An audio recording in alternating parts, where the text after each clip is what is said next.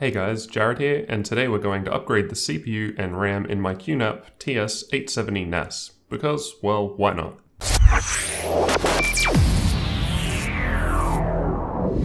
Almost 2 years ago, I bought this QNAP TS-870 NAS to store most of my files on. It's been great as I can centrally access files anywhere on my network at home. By default, the NAS came installed with an Intel Celeron G1620 CPU at 2.7 GHz, with 2 CPU cores and no hyperthreading. There's also a single 2GB stick of DDR3 RAM at 1333 MHz. While these basic specs have been alright, and I honestly haven't noticed any performance issues, I wanted to try some simple upgrades that would help in speeding things up for years to come. First, we'll look at the CPU. This particular NAS uses the Intel socket 1155, so I could essentially get any CPU that would fit this to replace the low-tier Celeron. As this socket is end of life, I had to look on eBay through different 3000 series i3, i5, and i7 CPUs, particularly T and S series chips. CPUs ending in S have a peak TDP of 65 watts, while CPUs ending in T have a peak TDP of 35 or 45 watts. This is mainly for power efficiency. A NAS is typically a low power device, and as I leave it running 24/7 and the CPU is cooled by a passive system, a chip with low TDP is definitely preferable. In the end, I found an i5 3470S for $110 Australian in my area so I could cut down on shipping. This is a 4-core CPU at 2.9 GHz and can turbo up to 3.6 GHz with a 65 watt TDP. There's no hyperthreading available here. However, I decided that it should be fine as we're still doubling the total core count from the stock CPU and increasing the speed. While the maximum power draw is a little higher than I'd have liked, it's only 10 watts higher than the original chip, so it should be fine with the stock cooling system. In regards to memory, there are 2 RAM slots available, with only one of them in use with a 2GB stick. This model of NAS supports up to 16GB of RAM, so I bought 2 8GB sticks of SODIMM memory at 1600 MHz for around 100 Australian dollars, so 8 times the amount of RAM and slightly faster. Now I'll walk you through what's involved in the upgrade process. Keep in mind that this will void your warranty.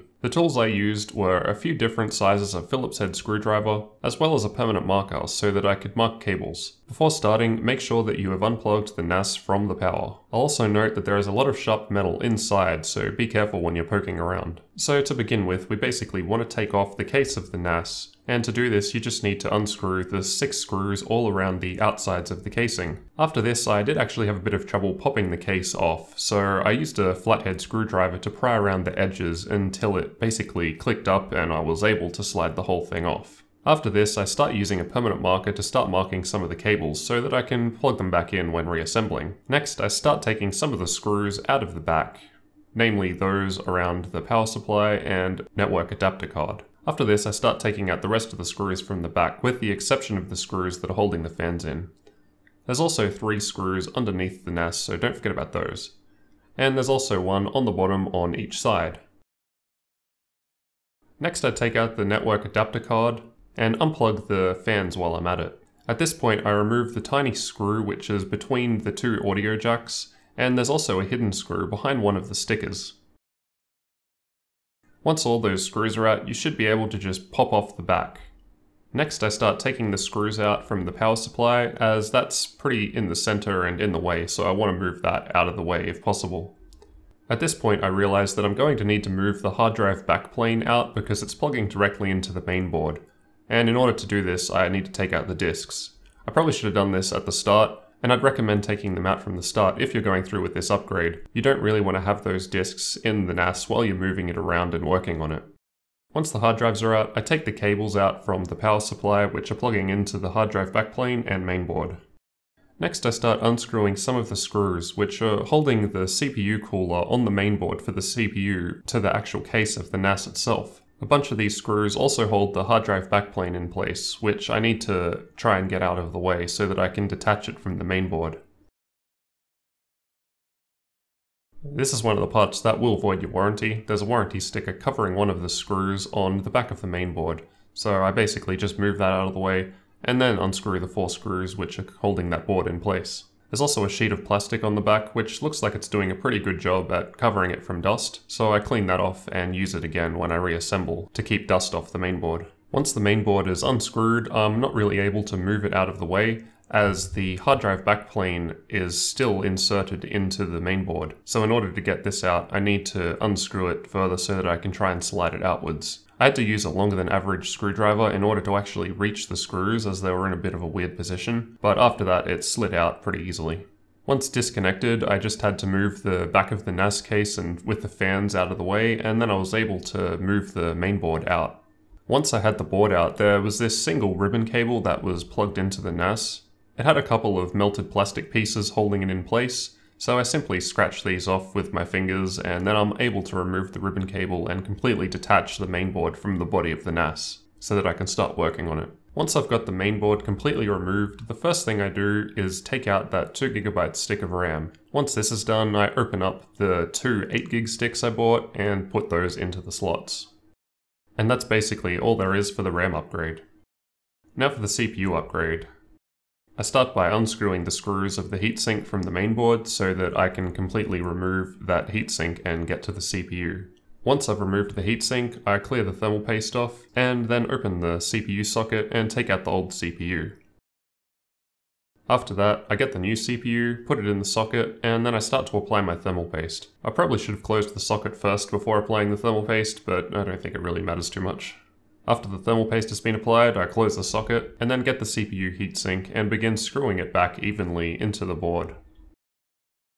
And that's basically all there is to it. The RAM and CPU upgrade are now complete, so all that's left to do is reassemble the NAS, which is basically the reverse process of what I just said. So this will begin with attaching that ribbon cable back to the mainboard, and then gently sliding the mainboard back into its original position. After this, I slide the hard drive backplane back in, attach the cables, and then screw the mainboard back into the body of the NAS. After this, it's just a case of putting all the screws back in, reattaching the network expansion card, and screwing the power supply back into place. Then you just want to screw the back of the case into the body of the NAS.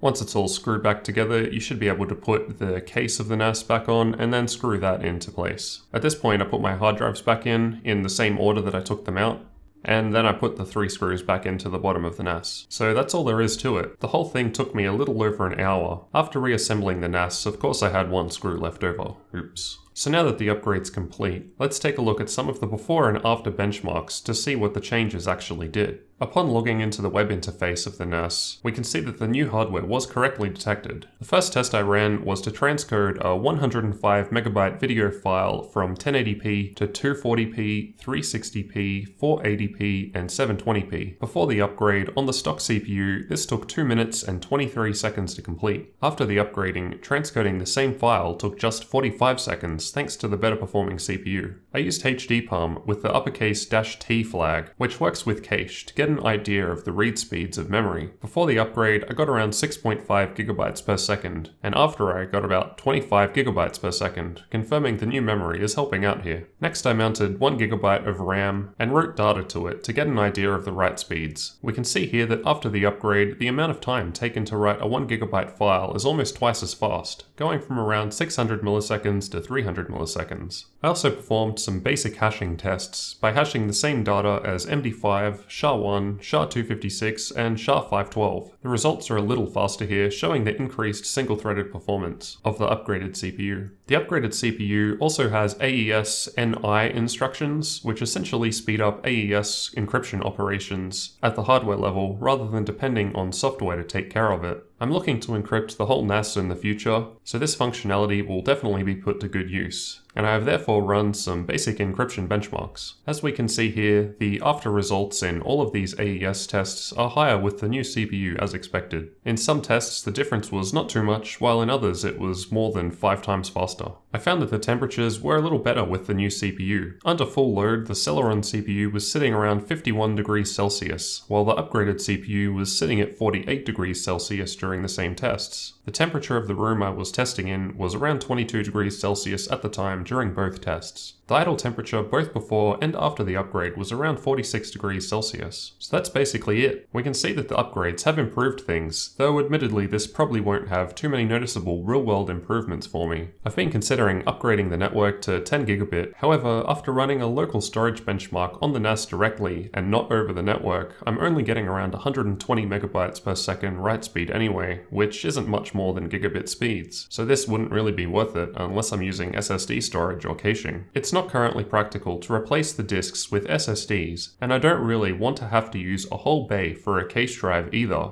as I'd prefer to have mass storage instead. Also, the costs associated with installing a 10 gigabit NIC in the NAS and my PC are pretty high. Due to these reasons, 10 gigabit is on hold, at least for now. In future, I might also look at replacing the fans with something a bit better and quieter. Stock fans run at 600 RPM while idling and are a little too audible for my liking. So as shown, it's not too difficult to get into the NAS and perform these upgrades. It's essentially a small low-end server, or PC, when it comes down to the components and replacing them. I liked that it wasn't locked down, and I could actually get in there and perform these upgrades if I want to. Sure, it'll void the warranty, but it's a good optional way to increase the power of your NAS if you need it. Thanks for watching, and if you enjoyed this video, make sure to leave a like and comment if you have any questions or feedback. Also, don't forget to subscribe for future videos like this one.